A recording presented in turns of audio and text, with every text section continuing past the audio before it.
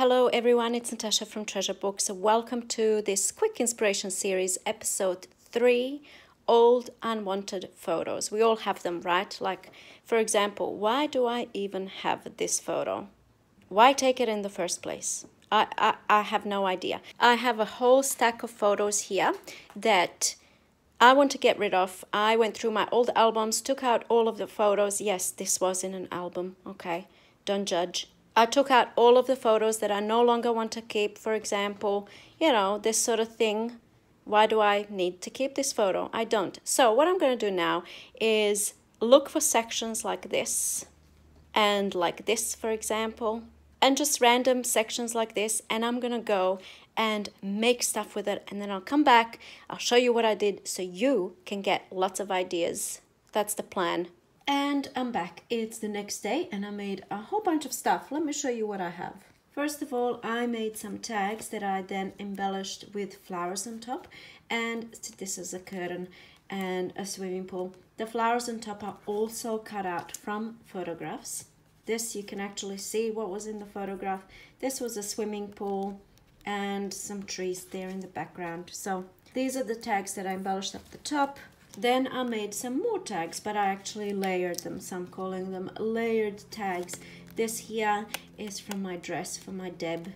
You can see that. Well, I know what the photo was because it's my photos, but you know, this is a wall overseas. So yeah, I just layered some little tags. It's 3 tags layered. Here are some tiles over there. And then things like this, little mini layered tags. And what I love about this is that, you know, they look almost 3D. They almost look as if I applied the 3D glaze or these glossy accents. It almost looks like that, especially with the punched out shapes and the little tags, the little mini ones like this one here. It looks like it was glazed. Okay, so some layered tags and then obviously, you know, some shapes as well in there. And I really had fun making tags, so I just kept making them. And most of these were done with my die cut machine. And then also you can see this on here. This is a punch tool and I punched out an actual thing, like you can see a little possum there. So that's another thing you can do. You can maybe decide to use a small part of the photograph, like just the face, for example, or you know.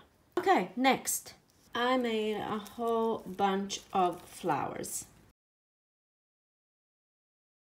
And in case you're wondering, these tags, I will of course use them in my junk journals, but they could also be applied onto gifts and things like that.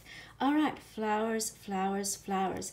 On some flowers, like this one here, I added other pieces like this fabric flower, little mini flower, and the bread. And this here is also photographed the blue. So I'm just layering flowers. This is all photographs.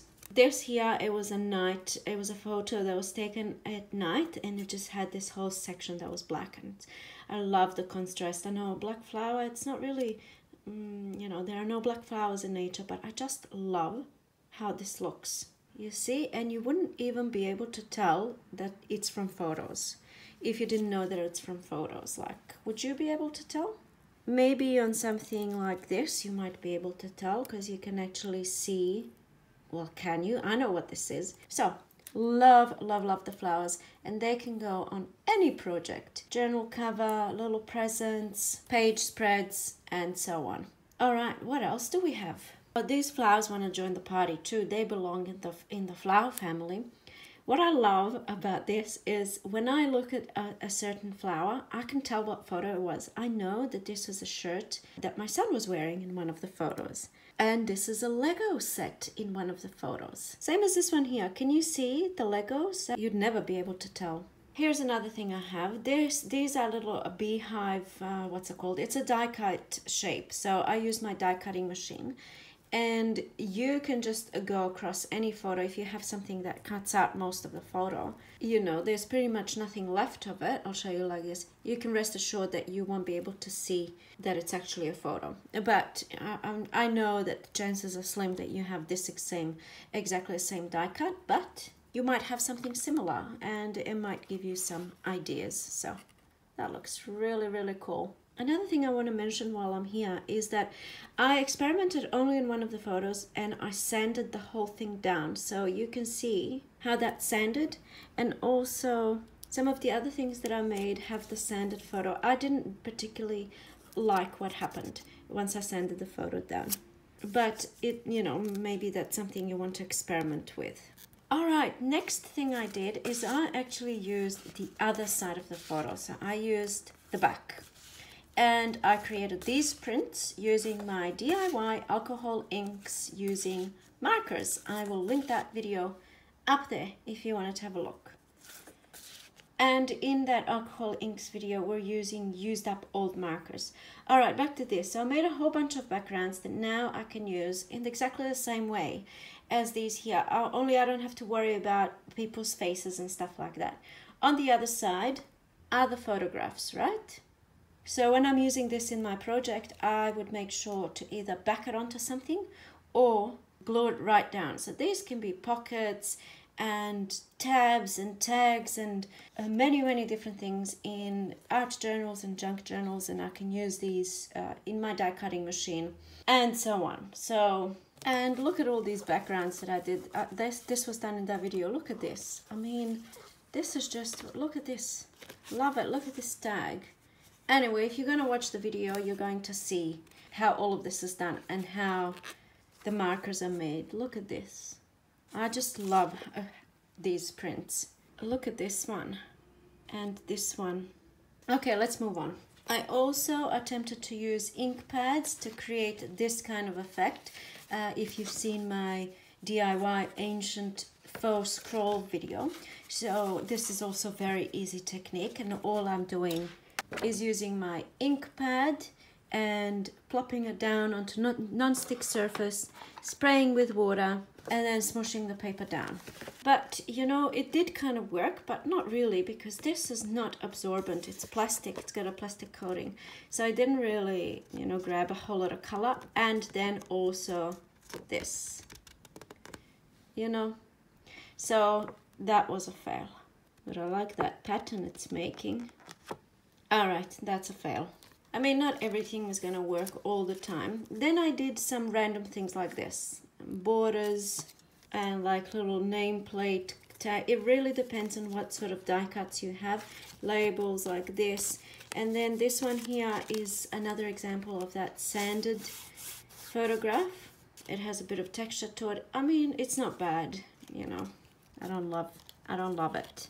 Another thing I did is, again, using the backs of photographs, and I put it through my die cut embossing folder, I should say, and I have some embossing happening on there, you see, and that embossing looks so wonderful on white.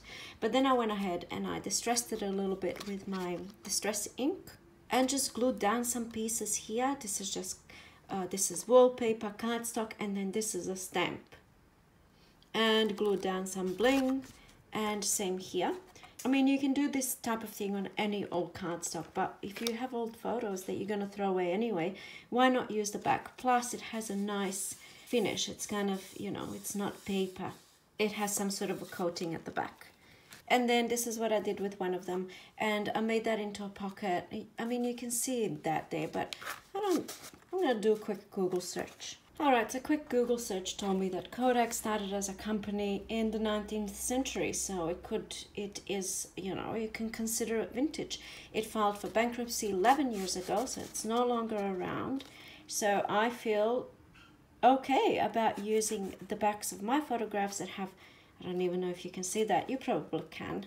And I made this kind of a vintage journal. Let me just quickly show you. On the inside have some lace and all different types of paper, all the kind of stuff we do in our junk journals, right? And that's my embellishment at the front. And all that I have in there is just a little tag that can be journaled on. Now, where am I going to fit this? One thing I did find, though, when I was cutting down my photographs is the lack of color. So there's a lot of blue and grays and darks and stuff. Not much yellow, which is why I had to opt for using other materials that I have in my possession. So that is one thing I noticed. All right, so I'm going to use these in my, look, the three of them together. It looks really nice. So like I said before, if you're using the actual photograph, you might be able to cover the person in the photo. So you can maybe do something like this, and you have this embossed folder around, or perhaps something like this. You know, why not? And then you can have, let's see how I glued down these little bling pieces, the little pearls. You know, you can do that sort of thing to take away from the actual photo. But in any case, there's that idea. Here are some more examples of me using my embossing folders and creating these backgrounds. So I really love this idea. We're not using the actual photograph. And what I was planning to do, I'll give you this idea I had in my mind, because you might be able to develop it further. The reason why I started doing this using my embossing folders is because I wanted to cut little sections of, like, look at this girl here, look at her dress. So what I wanted to do is emboss, you can see that when I turn it, emboss the photo, and then cut out sections of the photo, like the dress, but not the face, right? And then have little squares or inches. I don't know, do you know about inches? You remember that? Well, in any case, so basically what I was wanting to do is cut down tiles. Let's call them tiles. And you cut them down 2 by 2, which this isn't, by the way. But you have all of these tiles 2 by 2 inches, or 3 by 3, or 1 by 1, which is inches, 1 inch square, right? And then you can do all sorts of crafts with your inches, like tiles. You know, I love the idea, but then I couldn't find a lot of photos that have a lot of color in them. So, oh, for example, this photo here, you know, there's really, all of the colors are very muted and dark. So there's a whole lot of gray, not much yellow and pink and orange and stuff like that. So I abandoned that idea. But then I realized that I really, really love the back. And this, of course, also depends on the type of embossing folders you have. But there is an idea. And a lot of these photos, like this one, for example, it has a bit of writing there. However, the rest of the photograph is clear. So I can just use that section for a pocket in a journal. This one here as well, just a little bit of writing there. And I can use that. So I really thought that was great. Rather than throw them out, we can craft with them. And then last but not least, I pulled out my punches. These are all of the punches that I have. I love this one, the little tag. Don't ask me where I got it from. I got it from an op shop. Well, now you don't have to ask me because I told you. And then I created a whole lot of little punch out shapes. Butterflies, hearts. These are all from a Christmas photo, and the yellow. I managed to find a tiny little bit of yellow. And then, of course, some more flowers. Then I did some of these label type things. They can go on journal covers and things like that. Pretty cool, that one. And then I did a whole bunch of some other random stuff. I'm only showing some examples here. Circles, of course. And then tabs. I have this tab, a little punch thing. And then that goes to the side of the page like this. That's pretty cool. I mean, you can just fold a piece of photograph in half and staple it on. And then this keyhole, here's that Christmas photograph. So if you just cut a little piece of the photo and you fold it down, and then you can cut a little notch up here. You see that? I'm not doing a great job, but I think you get the point. Like you're making little shoulders, you see, just there.